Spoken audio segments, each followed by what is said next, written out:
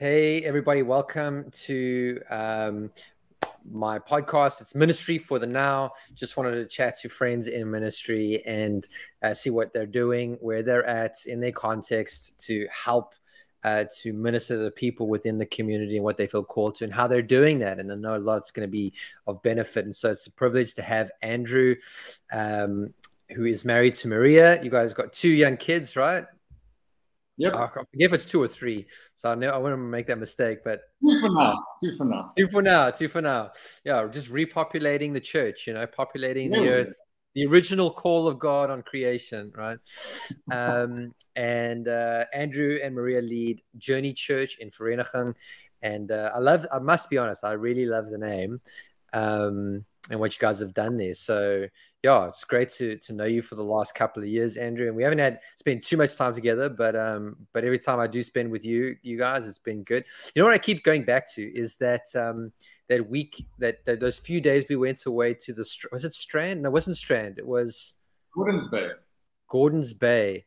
That was fantastic. I loved that. I love just connecting with you. We must actually honestly do that again sometime. Even if it's in the Highveld. I don't know. You guys might know some places. The first step's the hardest step, eh? We're just going to do it. That's right. That's right.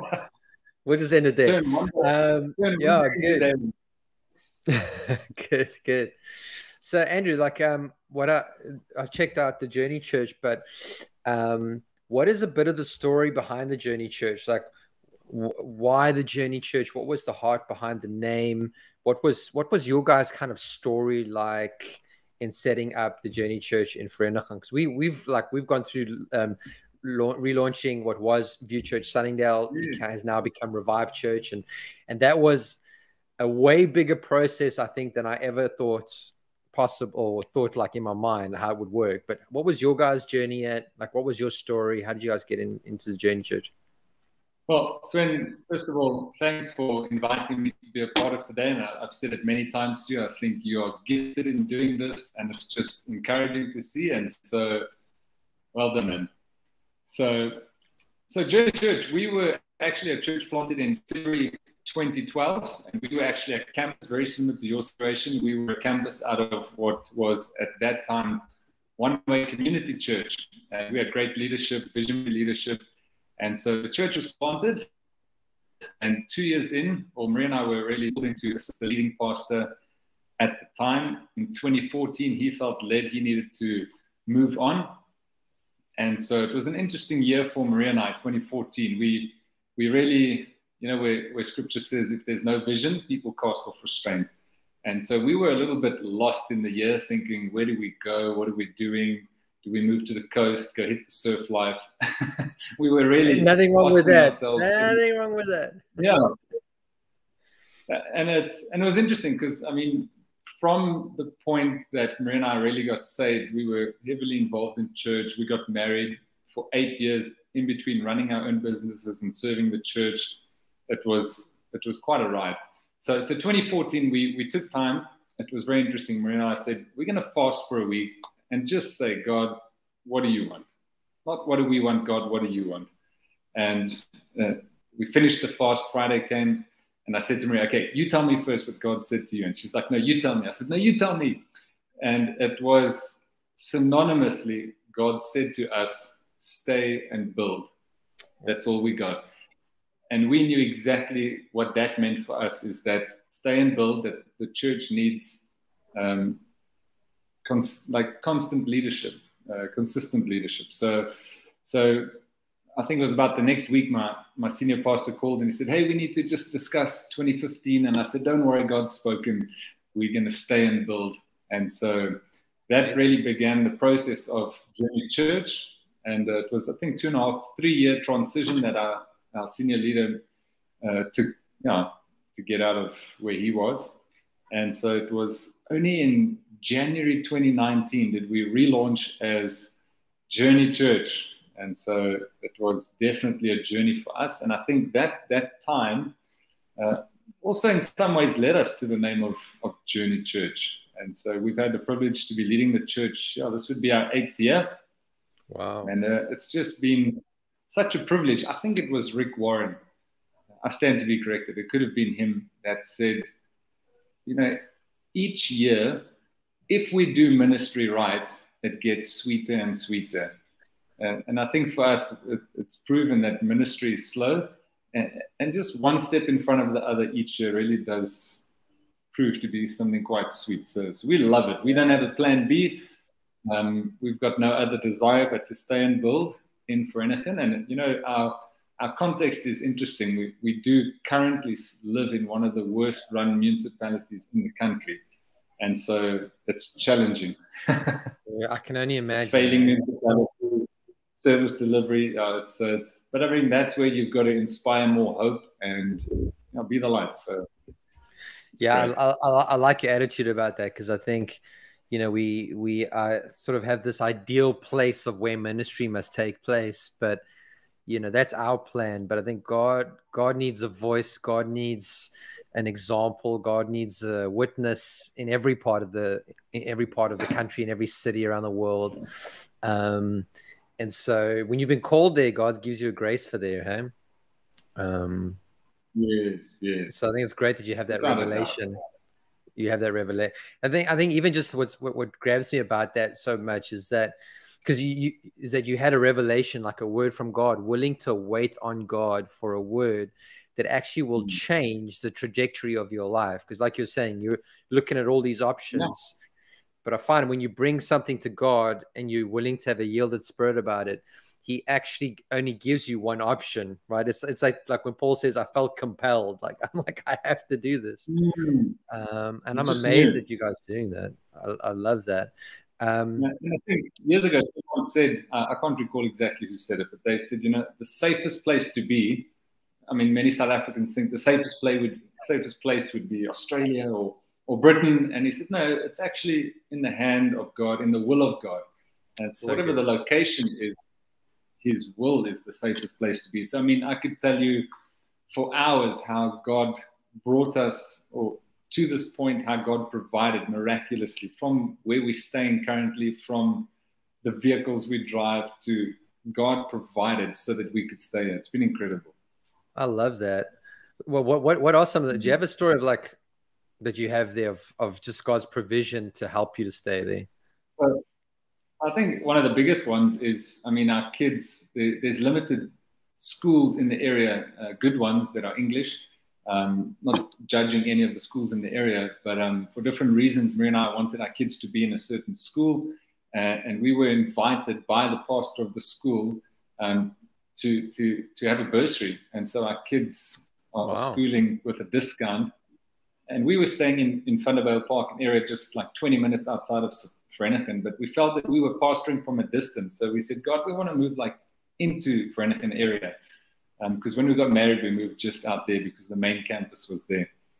And I think at that same time, Maria and I were in Vanderbijl Park, but we said, no, we want to move to Vereeniging. So where our church was and is still renting, I mailed the landlord and I said, look, the church is looking for a new piece of ground or a new building that we could rent. But my wife and I were also looking for a spot. And so if you know of anything, let us know. And I've never met the gentleman. I've only ever heard of him at the time. We've since formed a relationship, a businessman in the area. But he said, you know what, I've just finished building a townhouse complex with 8 units, and you can come check. And I think I mailed him the Friday, Saturday, he replied, and we met him the Monday morning. He took us there personally. He walked us through, and he said, Andrew, the townhouses go for this much, but you can have it for half price. What? and standing in the unit, I said to him, Gary, like, why would you do that? He says, well, I know you're doing the Lord's work. And I mean, he's a stranger. I didn't know him. And I mean, we've been renting there today. It's 5 years, half price. So I know what my neighbors pay. But I think that's so cool. That's the hand of God when he's called you to a place. Hey, that's amazing. And I think even just your story, like, hey, yeah. No, I was going to say in 2017, it was interesting. A gentleman in the church, he's very generous. He arrived, and I thought he does a lot of printing for our church, banners, all these things. And he arrived, and He said, hey, can I see you Thursday? I said, yeah, sure. So I arrived. I thought, okay, well, is this a pastoral concern? Is there something wrong? Are you dropping off a print that I don't know about? And he said, eventually, long story short, he said, no, him and his wife linked to a message that I preached a week or two earlier. He said they just felt led that they want to give us a car, and they gifted us a small little car, and it was just such a blessing to have a second vehicle that we could do run around for work and kids and everything. So that is amazing. Big provision. That's amazing. And it was interesting. In 2014, we had a guest speaker at our church from an AOG church in Britain. Lee Goodwin, that was his name. We had finished a service, and I was talking to our senior pastor's wife, and he was there, and we were just talking, and out of nowhere, Maria, my wife, just comes and stands next to us, and I think she asked him to pray for us, and I thought, okay, well, we didn't discuss this, but anyway, I'm not going to deny prayer, and he began to pray for us, and eventually he just gave us a word, and he said, you know what, God's going to lead you to in sync, that what he says to you, he's going to say to you. And he said, God's also going to lead you by provision. Now, Amen. That was in 2014. And so at the same time, when God said to us, stay and build, we knew it was the first time he spoke to us both. The same thing. And then he's continuously just led us through provision. So we've seen that word come to pass. Wow. Well, how would you encourage, because obviously you've got that story now about you and Maria. How do you encourage people in your church with having to navigate that process of seeking God about a decision, or what do you tell them? You know, and I think that's the power of testimony. I felt time and time again when I just say what God's done for me, it stirs within them that faith to say, look, if God's done it for him, he can do it for me. And I often tell the church, I say, hey, listen, God didn't do that because I'm a pastor. Yeah. I said, God did that because I'm a son that trusts him. Yeah, so good. If he's done it for me, he can do it for you. Yeah, good.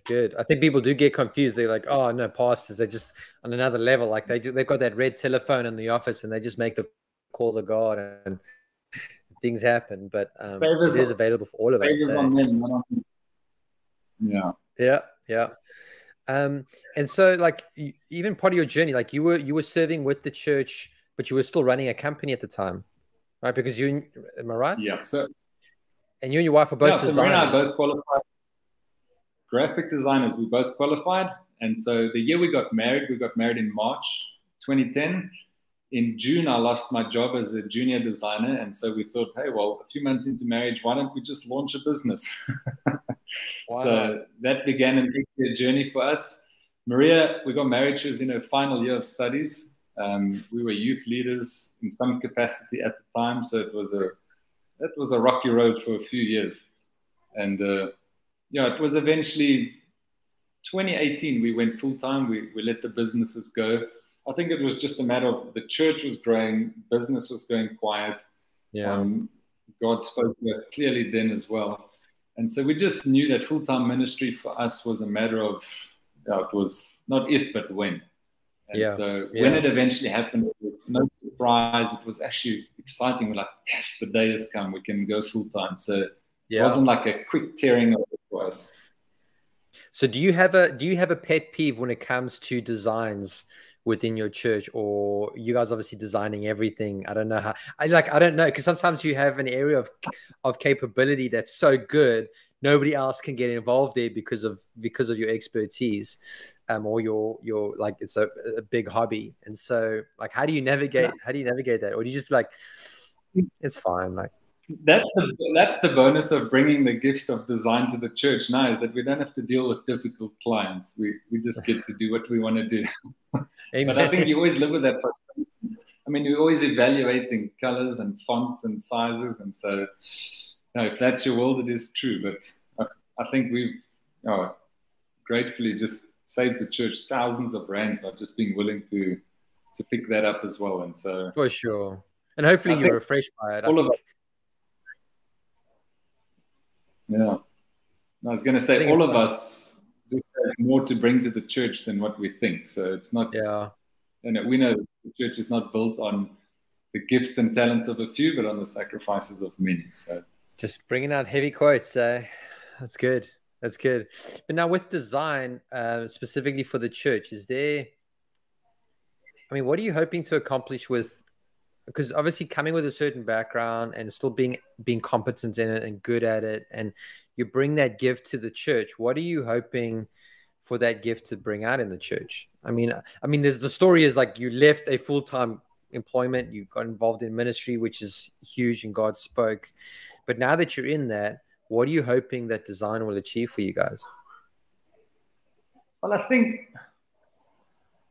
I don't want to say we would like to make a church look professional. It's not the right word, but I think really just in whatever way we can, just helping the church of God be excellent. Great.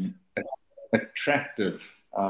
Yeah. So I think if we can bring that to help the church, yeah, then let's do it. No, I think it's great. It's good. It's good. Because church at some point, I think in every generation, the church has to do an audit and go, we don't look like the world in the way that we live, but we ought to be able to speak to the world in such a way, like, or love the world, or to help people to feel comfortable when, and that's got a lot to do with relationships, sure. But I mean, honestly, I don't go into places that look, if a place doesn't look good, I'm probably not going in. If that's a store or whatever, it's got nothing to do with church. So I think for us to be on the edge of what God wants to do, we need to be a place where people can step into with some level of comfort and go, okay, cool, let me see what's happening here. Do you feel like that's... Yeah, I think the value of excellence communicates value. So exactly. I think if anyone arrives at a church that is putting the time and the money and the effort to make things look good, it tells them you matter, and that we're serious about what we're doing, and that it's eternal, it's not temporal. And so, yeah, I don't think there's anything wrong in making the kingdom attractive. And again, it's not, there's not a worldliness to it. Like, creativity is a gift, not a curse. And so God, I mean, if you think how the temple was decorated with ornaments, and people were given, what's his name, Bezalel, I think his name was, that was given creative ability to make things awesome. So I'm like, come on, God hasn't changed. He still wants that to come through the church today in some way or form. I mean, that's from a worship experience to lighting. I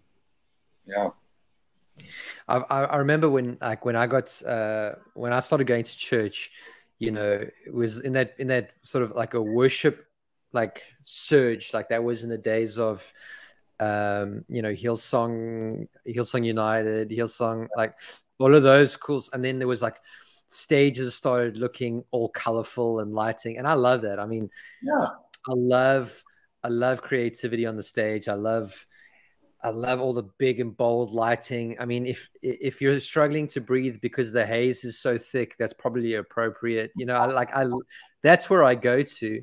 And I actually find these days people are pushing in the other extreme of like, no, it's got to be like holy and reverent. But I'm like, you know, there's lots of color in the kingdom. There's lots of creative expression. And I think what we must just make sure what we're doing is that we're staying in touch where everybody, the world knows, like, sort of how things are being communicated. You know, if we're, you don't go to any conference venue in the world and it's like everything's super bright and stark that makes you feel uncomfortable. Like, there's a mood, there's an atmosphere. And what I love about what you're saying there is that it shows value and intentionality to people to say, hey, we've thought about you, we're thinking about you, we want you to have a great experience here, whatever you believe.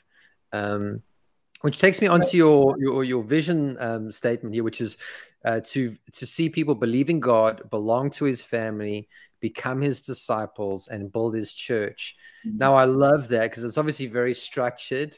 It sounds like there's process there. But what's the heart for that for you and Maria? Like, why that phrase?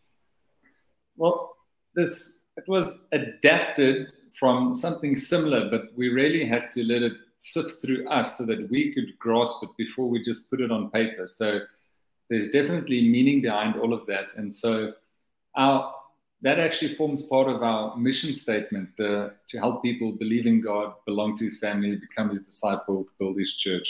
Our vision is actually, we've said, to see multitudes of people reach their God-given destiny. So that's linked to Ephesians 2:10, that we are God's workmanship, created in Christ Jesus to do good works, which God prepared in advance to do. So God is a God of destiny. What is destiny? Reaching God's plans for your life. And so it's definitely not here, it's there. And we've said that the journey is not A to B. Okay. The journey is ongoing, that you actually never arrive, that your believing in God only increases, grow in the grace and knowledge of our Lord Jesus Christ. The belonging community is just layered. You just get more and more involved in community. Becoming a disciple, whoever arrives, you just become a more devout, firmer, more passionate disciple. And then the building factor, that then you essentially give your life to God, the church, the kingdom, and you add value. And so what does that look like? You bring your gift. You sacrifice your time, your talent, your treasure. And so, and all of us find ourselves at different points on that journey, but we say, wherever you are, it's okay. Anywhere but backwards. That's what we say. Anywhere but backwards. Love that. I love that. I love that. Anywhere but backwards, I think is quite right. Stumbling forward is fine. Hey, there we go. It's good. And so, that believe, belong, become, build, we even incorporated into our design. And so if anyone were able to look, there's the J for journey in our logo, and it's got a little arrow which kind of points to like the horizon, like you would be on a journey. It's in a circle, which as you keep going, and it's 4 parts that form the icon, which is believe, belong, become, build. So we were very intentional. You said that's amazing. I geek out on stuff like that. I think that's incredible. The tiny nuances and because then there's a story behind it. I love it. But what are you guys doing? Like, we can geek out on that because I dig that design stuff. But what are you guys doing in your church to help people to travel along? Because obviously, your intention is to get people to the build part, even though everything is circular and everything is always, we're developing all the time. But is there like, how are you helping people to get through that? Now, what does that look like on the ground? Yeah. So I think this verse is a motivator, I would say for us, but probably more for me, from Colossians 1:28, where Paul writes and he says, he, Jesus, is the one we proclaim, admonishing and teaching everyone with wisdom. And he says this, so that we may present everyone fully mature in Christ. And he says, to this end, I strenuously contend with all the energy Christ so powerfully works in me. So it's just that we want to take people from here to there.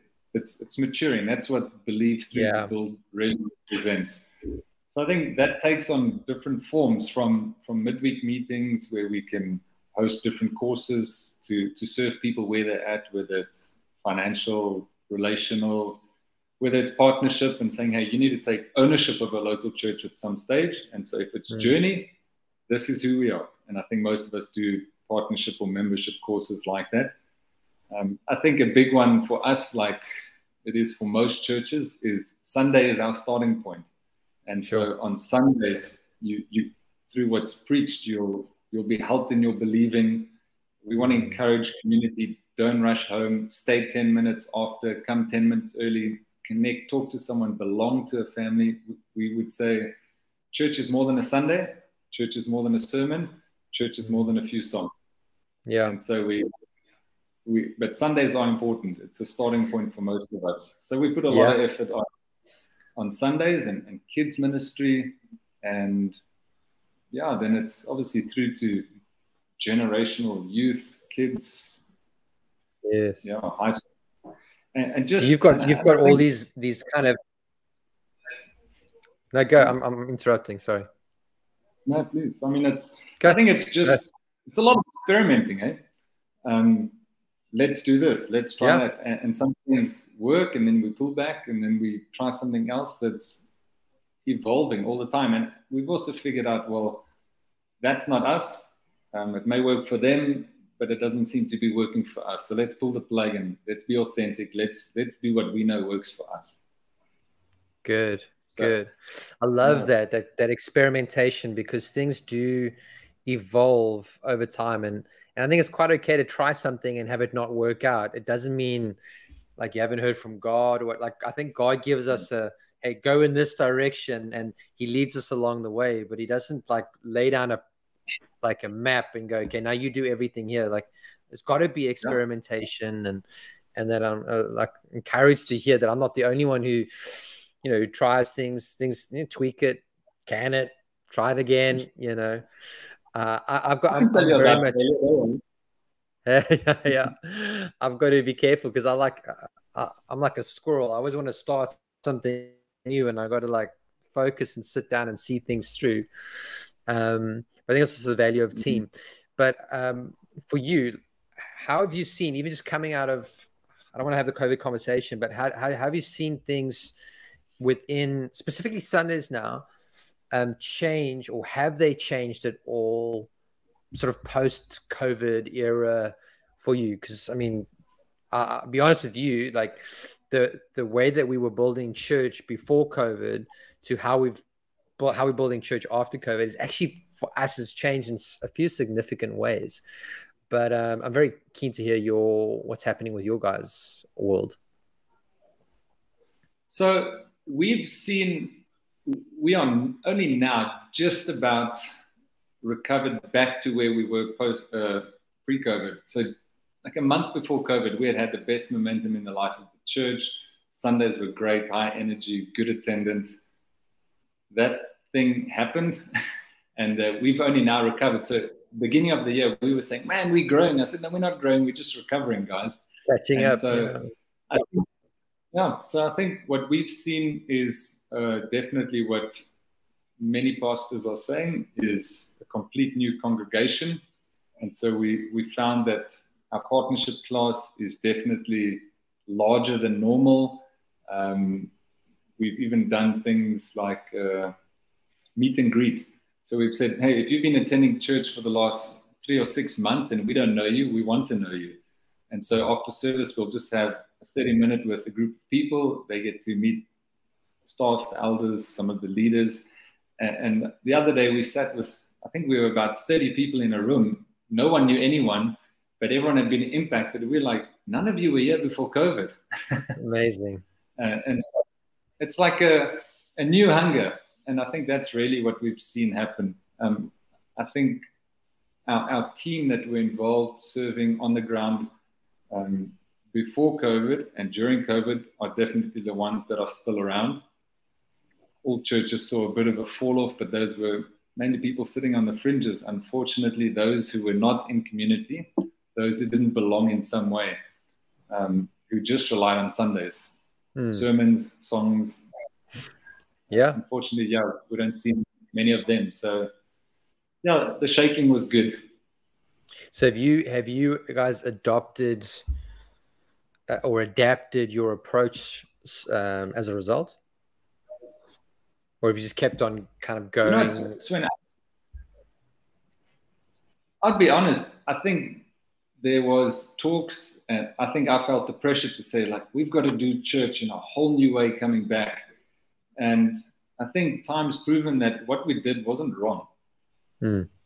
And we've just kept doing it and kept doing it excellently, consistently, and it's proving to be fruitful. So I'm not going to change what looks to be working, but definitely open to new ideas, because I think for me, I'm in the corner thinking, well, I don't know what else to do differently, because this is what we do. I'll be honest, I don't have that like moment, the light bulb's gone on. This is the secret to church.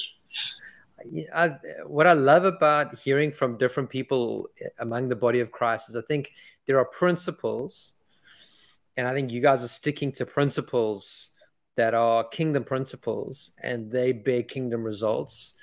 But one of those things is that churches all around the world, they do things differently. So there's no right. I don't think there's any one right way. I think the world is a kaleidoscope, and the church needs to reflect that in a sense of there's so many different types of churches because there are so many different types of people. And I think what it comes down to is, God, are we building what you called us to build and the way that you've called us to build it, and then sticking with that? And I think having that ability to say no to something is as important as the ability to say yes to something else, you know? Yeah. It's that clarity of like, this is the plan, we're going to stick with it. Of course, you want to be open to new ideas. You want to be open to new ways, because you don't want to get, like, my fear is that we get stuck doing church the way that previous generations have also gotten stuck. I always want to be involving, but I think there's a real beauty to being no, this is what we're doing. We're saying no to maybe what looks shiny. Yeah. We're going to stick to what we know is working. And I think that's great. Kind of last thing to ask you here is what's kind of burning on the inside for you in this season? Like what's burning for you for your city, for your congregation? Like, is God maybe like impressing something in this season in your heart, in you and Maria's life and heart, to connect more people, to reach more people, to build more people, to get more people? Like, I don't know if I'm saying that right, but I think for me, what I'm wrestling with at this stage from a leadership perspective, I think something that's floating for me is that, and let me speak for Journey Church, let me not assume that it's everyone's situation, but I think in our church, and maybe it's something that we've modeled, maybe it's our channels, but I think we're very good at teaching Christians to serve, but not to minister. Wow. And how I've seen this, I mean, to do the job is easy, but to pray for someone, to 1 Corinthians 14, trust God to be prophetic, to strengthen, comfort, and encourage others, that's a whole nother expectation from someone. So okay, join the cafe team. All right, cool. Here's the kettle, push the button, pour in this cup, pour that milk. Okay, easy. Okay, we want you to come to a prayer and worship night. You're going to be a prayer partner, and just be led by the Spirit, that you can give someone a word in season. So I think we, Journey Church, are learning to do better at ministering, and more people just than me or two or an elder or my wife or team leaders, that more people can learn to minister, because I think that's where we could be effective on a whole new level. So I think there's more risk in teaching and trusting people to minister than to serve. Yeah, because obviously with your serving, you've got defined roles and how this will work and the kind of person. So it's like a very much task driven. Even on the relational side, there's a way to do it. And on the ministry side, you probably have a little bit more, it's more nuanced, right? It depends on the situation. It depends on the circumstance, depends on.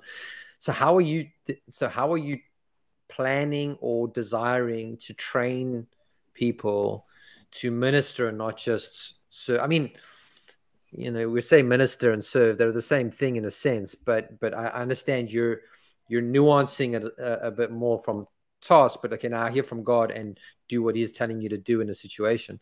Is there a way that you're training? Yes, I think it's differentiating between the tangible side of serving and then the spiritual side of it, although all of it is spiritual in a sense. So I think it's got to be both. There's got to be some sort of training, but also some sort of just trust God. So for anyone listening, I mean, we were at our group conference recently, and during one of the sessions, I was just open to God, saying, God, what are you saying for us, for Journey Church? And the two words just dropped in my mind: worship nights. So I thought, okay, what about worship nights, God?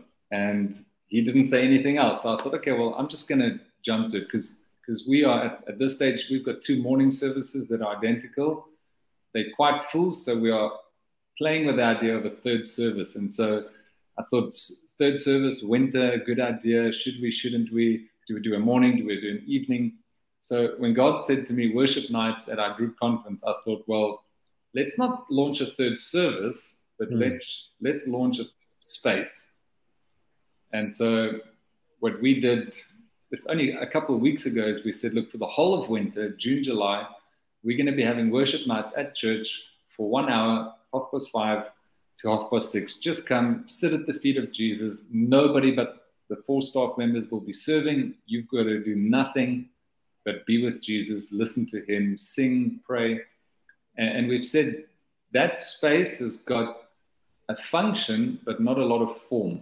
So we're not going to run sheep this time and then this and then that. We just said, let's just feel this thing out. We're not going to be weird in any way. And so I also wanted to be strategic in that space in helping people minister. So we said, come on, guys, scripture says, desire the greater gift of prophecy. So it's not to say you have to be a prophet, but you can prophesy, which is strengthen, comfort, and encourage the church. He who prophesies is greater than the one who prays in tongues, because he edifies himself. So on the evenings, most of them, I'd say, I knew who would be our prayer partners, so they would get a tag. So come prayer time. If you need prayer, come forward, find a prayer partner, they'll pray for you. But some of those prayer partners would arrive to enjoy the evening, and then I'd hand them a tag. I said, hey, would you be a prayer partner tonight? And they're like, yeah. I'm like, there's deep end learning that has to take place as well, because, and none of those are strangers. There are people in our church that I feel I can trust in this space through conversations that we've had, but wouldn't have a call and say, hey, will you be a prayer partner? This is what you must say. This is what you must do. It's just, come on, let God's Spirit lead you here. So there's function, but not a lot of form. So we're hoping that this space does something. Perhaps it will become a third service. I don't know. I love that, Andrew. That's having the guts to be obedient to God, to be open to him, to let him direct. I think it's innovative in a sense of it's a very different space to what you would normally have. And I think what a place for people to start being courageous in their own faith, like calling people out like that. I think, oh man, sometimes yes, you need to like walk someone from the shallow end to the deep end. I get that, but every now and then you do need to give people a bit of a, hey, it's you and Jesus, figure this out kind of moment. And as great as that, it's still a safe environment because you're still there, and you've set like boundaries on it. And I actually think that sounds really, really cool. I love that you've not tried to replicate something, but you're just giving space, even your language around it. What did you say? It's got a function, but not a form. Yeah, I think what I love about that as well is that it's giving people ownership and the courage and the training ground to be able to pray for other people and minister to other people. I think that one, if you don't mind, I might lock that in the old vault up here and keep a mind on that. To give you a testament on that, there's a gentleman in our church. He's, I think, in his early 60s, and for years, him and I have had conversations, and he's convinced, and I believe him, that he's got the gift of healing. And so he's shared stories that are credible.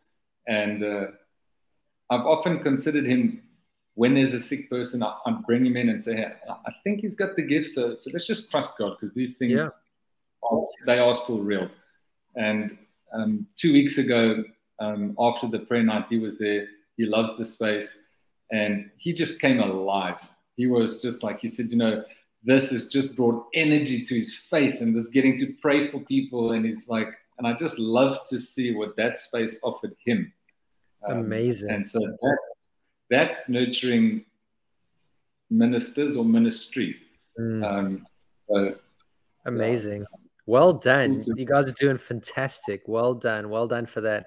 I'm encouraged and actually inspired by that on quite a big level, because ministry was never meant to be held on by a few, but is meant to be given away to as many people as possible. And I think you guys are doing that. Now, I must say this, that I'm one for control. Okay. When I was you that.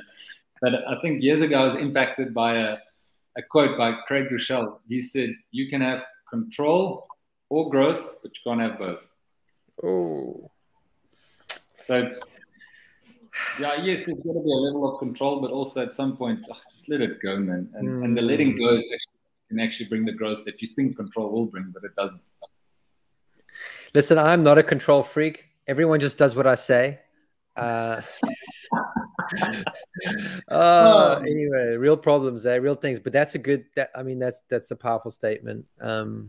Andrew, thanks so much, man. You and Maria honestly are doing a fantastic job, fantastic work, and nice to I follow you guys and chat to you guys, and yeah, I'm just deeply encouraged by your willingness to be obedient to God, to hear from direction for God, bringing excellence into the body of Christ, and yeah, building His church in Vereeniging, you know, and yeah, I pray that it continues to grow from strength to strength and glory to glory.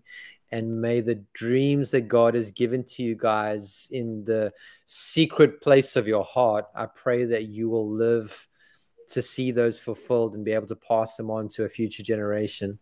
There's a psalm that I got during COVID, which was, I can't remember the exact location of it, but the psalmist was writing, "Surely I will see the goodness of God in the land of the living." So actually see what God has done in your lifetime. And yeah, man, I look forward to chatting to you again soon.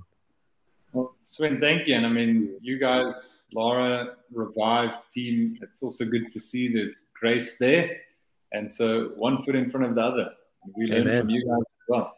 Amen. Love your intentionality. I beg your pardon? I love your intentionality in ministry as well. Thank you. Yeah, we're doing what we can, eh? We've got to keep going.